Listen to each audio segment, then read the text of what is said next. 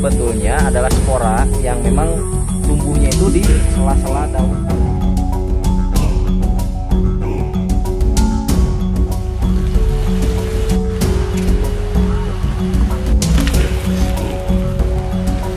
Emang leher ya teksturnya.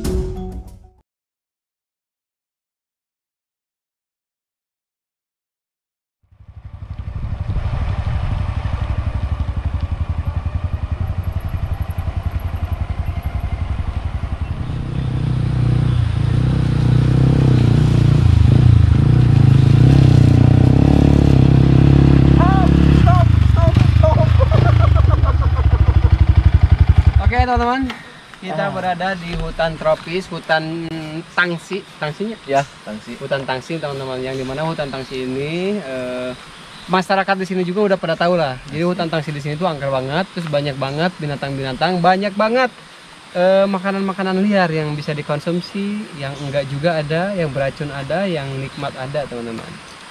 Oke teman-teman, kita mau lebih jauh, mau lebih atas lagi, sambil cari view yang bagus, sambil cari makanan. Oke. Tapi saya juga punya sesuatu, karena kan ini daerah kekuasaan saya lah. Anjir. Lain maksudnya berarti konten orang. Nah, jadi nanti karena saya sudah biasa di sini, saya tahu mana makanan alam yang bisa dikonsumsi dan enggak. Dan ada sesuatu, waduk siapa kemarin yang racun. Apa itu mah geus perjanjian di atas materai. Oke. Jadi nanti ada sesuatu lah buat Dede ya, yang ingin saya perlihatkan juga. Sebetulnya makanan ini tuh mungkin jarang banget diketahui lah. Oh gitu, jarang. Tapi masyarakat di sini suka konsumsi. Suka konsumsi, tapi dengan catatan seperti biasa harus bener ngolahnya, jangan sampai berlebihan karena ada efeknya juga. Ciregan ini mah. Kudu Ciregan mah. Soalnya orang mau motor. Bener. Bawa motor. Jadi sekarang kita makanannya yang waras-waras lah. Yang waras. Asli. Pokoknya kita berpetualang, kita suguhkan dengan pemandangan dan panorama yang keren. Pokoknya di sini keren banget, tropis. Hutannya keren.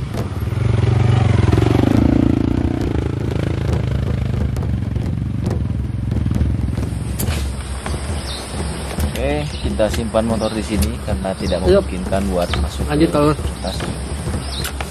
pasti nggak sanggup lah. Tuh, nyambung monyet, nyambung segi monyet. Oke teman-teman, jadi motor itu sampainya di sini. Lihat view-nya ke belakang tuh. Hutan belantara. Yuk coba masuk.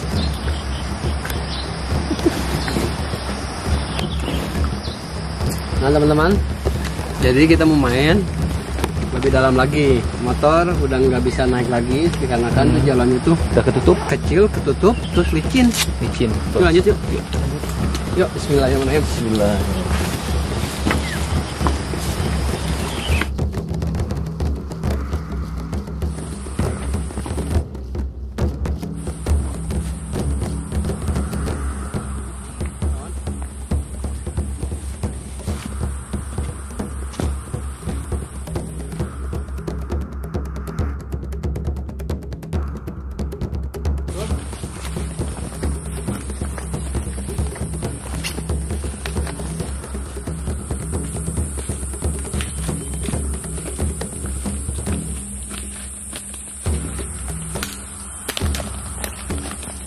Ini dia. Wah, keren.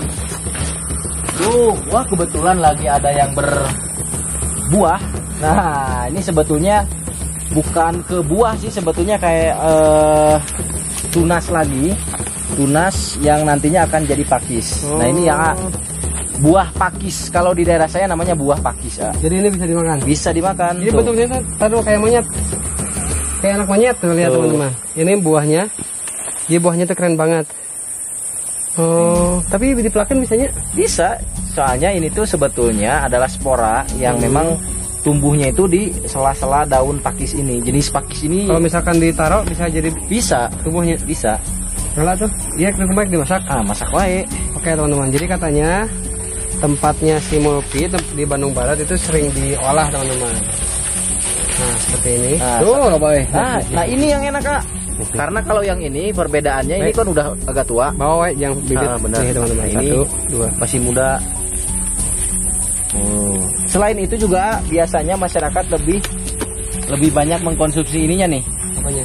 Pucuk daunnya. Bawa. Rasakan yang pucuk. Oh, jadi pakis ini doang yang bisa dimakan? Ya. Iya, batang loh ya. Entong ya, teman. Iya Nih, ada yang sudah keluar daunnya. Tuh. Nih, lihat nih. Keren. Nih, jadi ini merupakan spora pakis, tapi kalau orang daerah sini menyebutnya memang buah pakis atau buah paku. Tuh. Ih, keren. Itu buah bu. Mana buah bu? Iklan lagi. Oke, teman-teman. Kita wadahin dulu.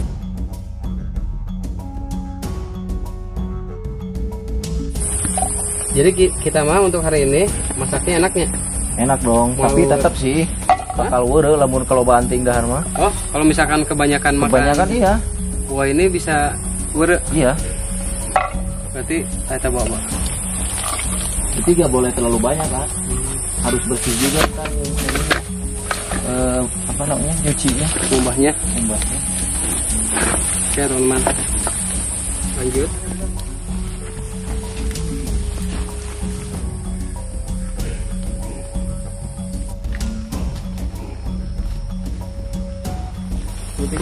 Bawa. Siga kacang.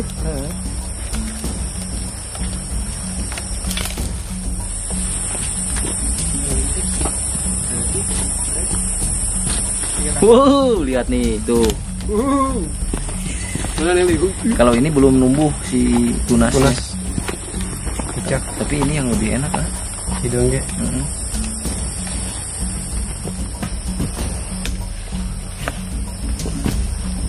Labang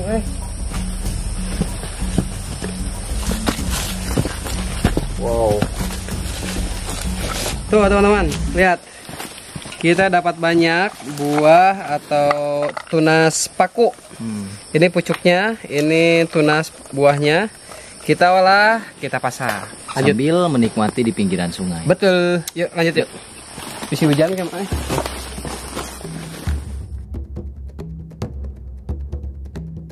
Oke teman-teman, kita lanjut olah.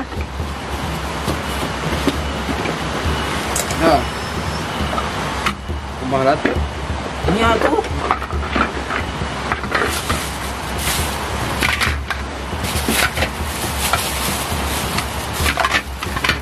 Yang udah ada apa? Akar. Ditanam ya. Kita budidaya di rumah. Siapa tahu hirup. Oke teman-teman, nah sekarang kita akan cuci dulu. Di sini tuh serba alami tuh, ada pancuran, airnya langsung ngaburiau dari mata air. Barulah di belakang juga ada ini hutan. Ini adalah saung warga nih, lihat 2 lantai, keren coy itu. Tempat pemantauan, di atas juga ada jendela buat di hutan. Sekarang kita kumbah. Oke, ini lanjut ya. Tenang lah kan ya, benar. Ini. Nah, tunjukkan itu. Iya mah banyak ya. Dah, gitu. Kotok kan ya? Tong itu. Gimana bisa kan? Tuh, jadi kalau misalnya ini direndam di air, kotorannya itu akan keluar seperti ini tuh. Makanya wajib dicuci dulu. Walaupun ini berada di atas pucuk atau di daun pakisnya, tetap harus dicuci dulu, coy.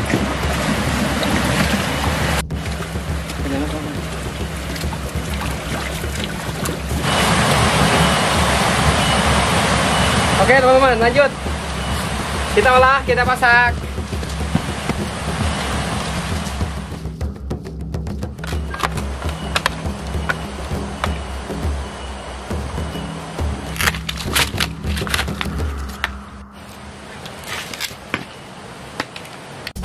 Oke teman-teman, apinya udah nyala. Tinggal kita siap-siap bikin bumbu, bro.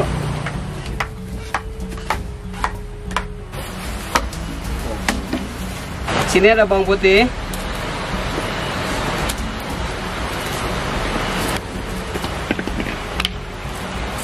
Kayak haus. aing golontor. Aduh, masak. Beres.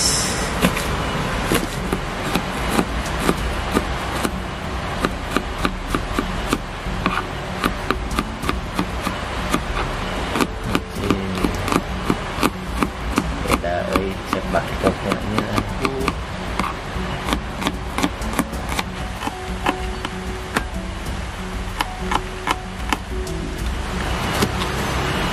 Iya, meredam ini apa? Baik.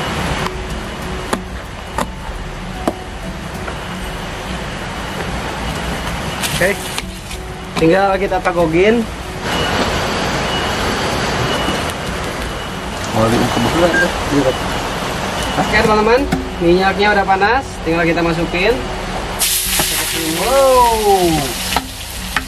Aduh.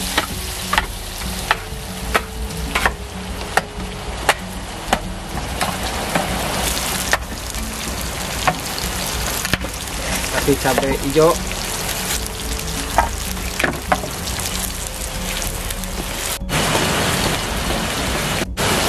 Tinggal kita masukin buah pakunya, Daun-daun pakisnya. Terus kalau kecium aromanya juga ciri khas coy. jadi gimana Tuh, emang bau iya we paku.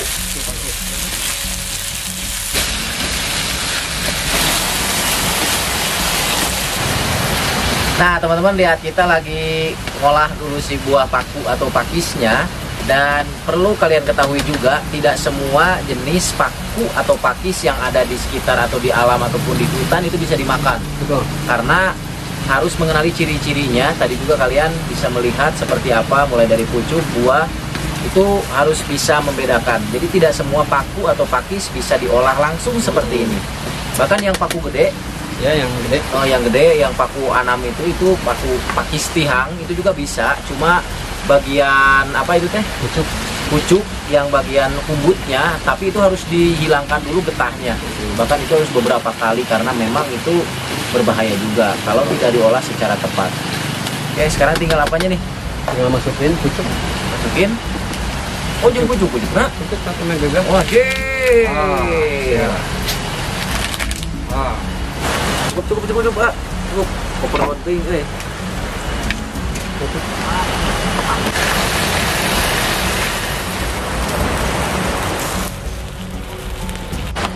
Ini udah beres, sudah matang. Tinggal kita angkat.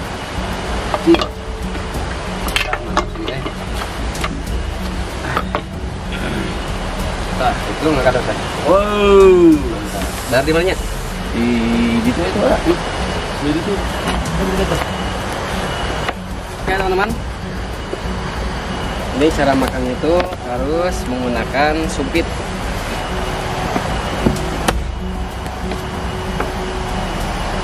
Dan itu bisa gitu. Bisa ya? Ya Allah. Allah. Nikmatnya. Jadi di bagian buah dalamnya ini ketika digigit ada rasa. Oh, kadihakan atuh setiap pancen endus. Anjir, cantik nusul aja. Ican. Oh, cantik tuang. Ican. Wah, sudah lo balik lah anjing sumpit mau wadukan. Jadi ada seni sih teh. Gila. Oh, kalau tuh mau akan dijelaskan. Dua kali review Cici. Kan dijelaskan ke orang soalnya kan perasaan. Ya. Tidak salah. Ih, biasa. Pakunya udah matang. Pertama-tama sebelum kita makan seperti biasa kita elus dulu dari ujung ke ujung. Soalnya ini nggak ada kepalanya. Harumnya. Harumnya. Jadi baunya itu kayak tumis kangkung, kayak tumis pucuk palu juga. Cuma rasa saya belum nyoba nih. Oke teman-teman, kita coba makan. Ini bagian buahnya kita coba. Bismillahirrahmanirrahim. Wangi. Kayak kacang.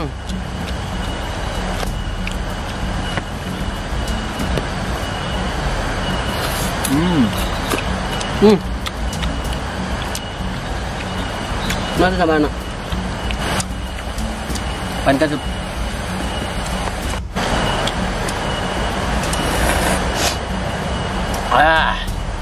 Juara eh.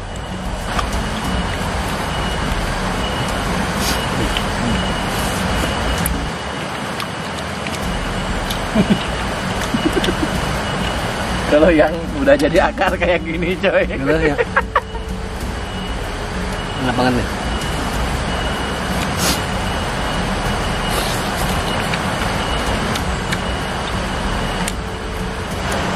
Ah teman-teman, jadi panasnya itu apa?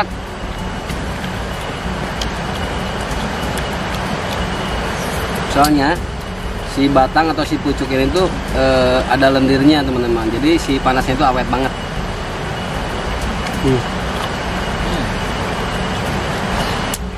Tapi satu yang uniknya dari pakis ini tuh nggak harus diolah sedemikian rupa dulu, nggak harus lama dulu banget diolah. Diproses dulu, ini mah langsung bisa dimakan, tapi dicuci dulu lah biar bersih. Asli enak banget, kayak ini kayak jamur kuping asli benar.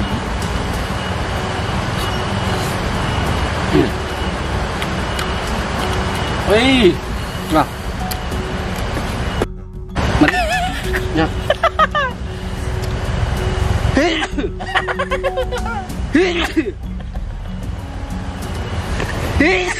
Nah, berian.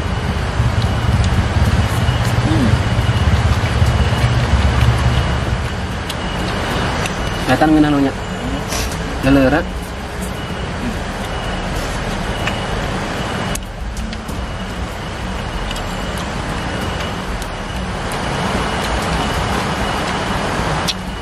Justru batang nama lebih siga ini ya, siga jamur.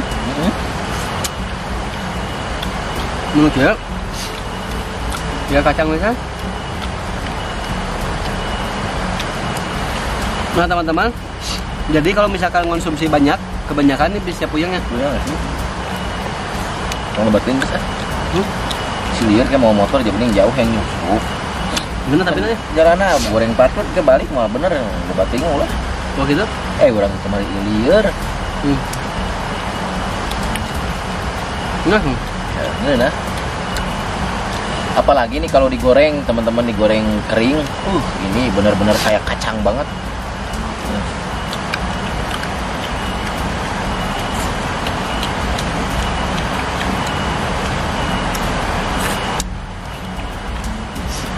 Jadi petualang di alam itu emang luar biasa, senang banget.